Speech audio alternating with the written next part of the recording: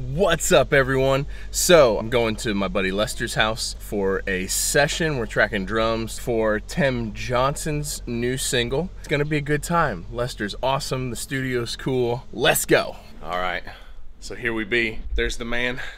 What up? We're working on Pro Tools stuff because there's no such thing as a studio session without having Pro Tools issues. That's right. Because God forbid that the industry standard actually works perfect. Trying an HD native, just the Thunderbolt, right? Yeah, I have the Thunderbolt here now. I was on PCIe, which you saw the Sonnet down there. Right there. And I was in pieces. For some reason, I was having issues with that, and I had my UAD Octo card and blah blah blah, and it wasn't playing nice at all. So I went to Rack and Roll, rented this Thunderbolt, and we're trying it out now. It's so not pro right now. Colt's being really nice about it. The amount of people that have come to my studio and had to put up with me doing the same thing. So it's part of it. So we'll see. Yeah, we'll see how it goes. We'll see how this goes. Okay. We think the Pro Tools rig is stable. We think. So let's go track. Yeah, man. Okay. Here we go. Oh, no, wrong one. Oh, crap. My bad. Alright, drum room.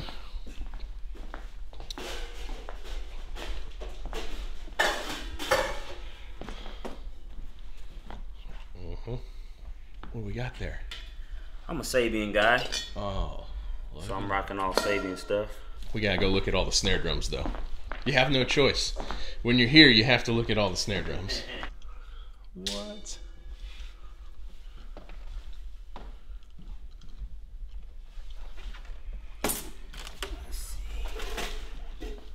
Unfortunately, my favorite snare drum, it got taken to California.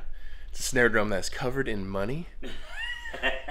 Isn't there a $100 bill in there too? Yeah, it's 114 bucks on there. 114 bucks. I know. In a snare drum. But, you know, if you're going to go to LA, probably ought to take the money snare. Literally the money snare. Okay, so we are using an Audix i5 for snare.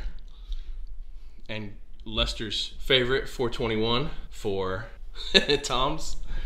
And we got some nice Sennheisers for overheads. We got Onyx D6s on the low toms, and then we got a Coles 4038, and then we got a pair of fat heads out here, and then another little pair of Audix way up here. What's in the kick drum? 91, an EV 868. Nice. And then the Audio Technica. Yeah, the 4033. 4033. And a sub kick. And a sub kick. Options, man. You gotta have options. Lots of options. What if you don't like one of those mics? That's what happens when you hire a professional. Turn it off. You get options.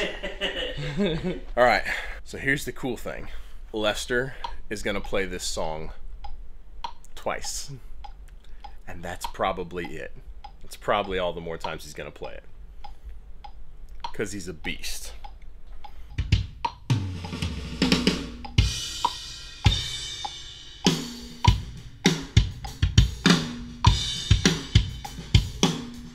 Listen to that snare drum. Oh, it's ridiculous. I'm just weird and accidentally hit the talkback button, like with my elbow or something. I don't even really know what just happened. My bad.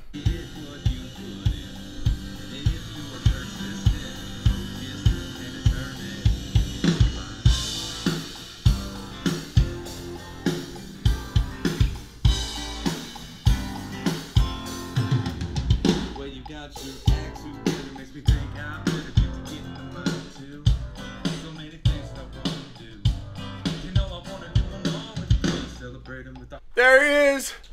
Crushed it! Oh. That was awesome. Okay, so Pro Tools ran without an issue. Yeah, no hiccups. No hiccups. So what does that actually mean here? That means I will be buying a HD native Thunderbolt. So gotta spend money to make money. Tell your friends. Yeah, Get a pen, write this down. That's right. So we're thinking that, or he's thinking, this is not my place. I'm in here acting like I'm some sort of authority. Thinking that the expansion chassis that had the HD cards in it is actually what the issue was. Yes, that's absolutely what the issue was for me. Somebody told me to send it back and try another one, but I don't have time, man. We ain't got time for that sort of nonsense. I'm trying to track and get out of here. It's hard enough to make a living at this. You got to be efficient. That's right, man. Well, that's a wrap. Look at this beautiful day. It's so hot, though. I got to chill. That's a wrap. It was awesome. I'm hungry. This might be a mistake. It might be way too busy. But how do you pass up some Chick-fil-A? You don't.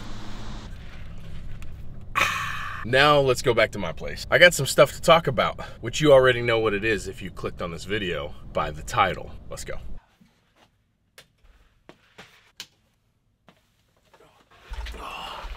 Okay. How good is Chick-fil-A? It's the best. You can't go wrong with the spicy chicken. Just a regular spicy chicken. I don't need tomatoes and all that crap on it. Just give me a spicy chicken and a large cherry Coke. How to crush the competition. Are you ready? I grew up super competitive. Everything that I did was a competition. I rode motocross, I was into BMX. Everything was like super competition driven. As I got older, I stayed that way.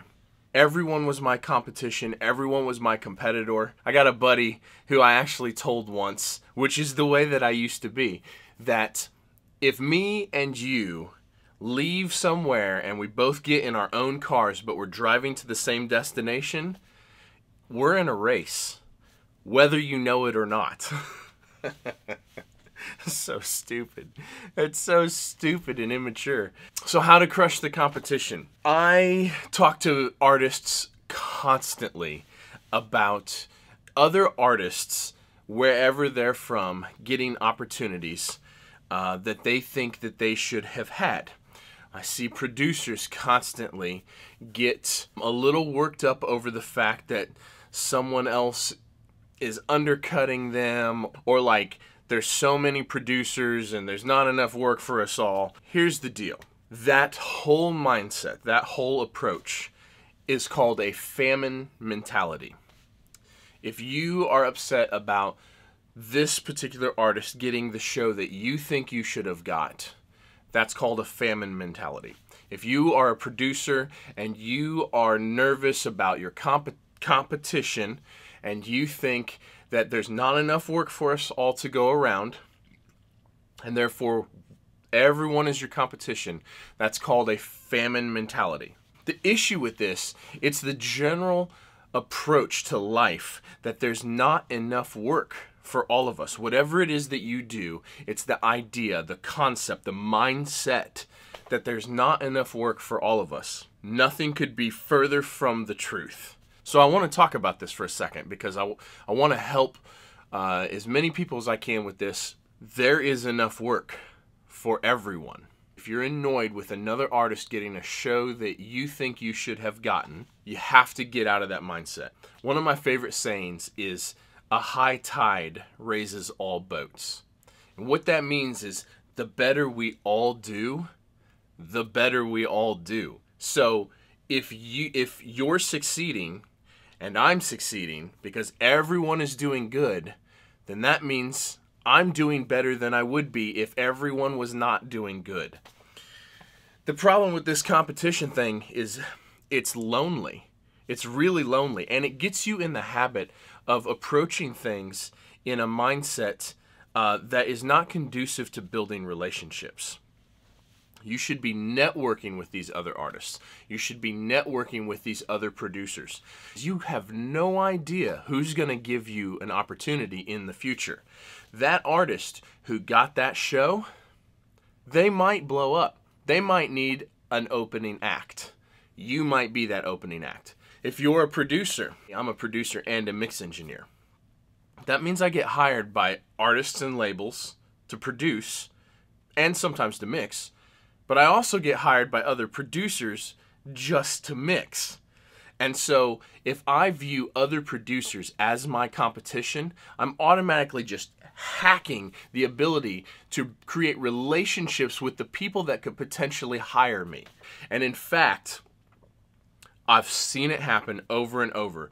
Just having that mindset, just approaching your day-to-day life with that mindset, it hinders you from building relationships.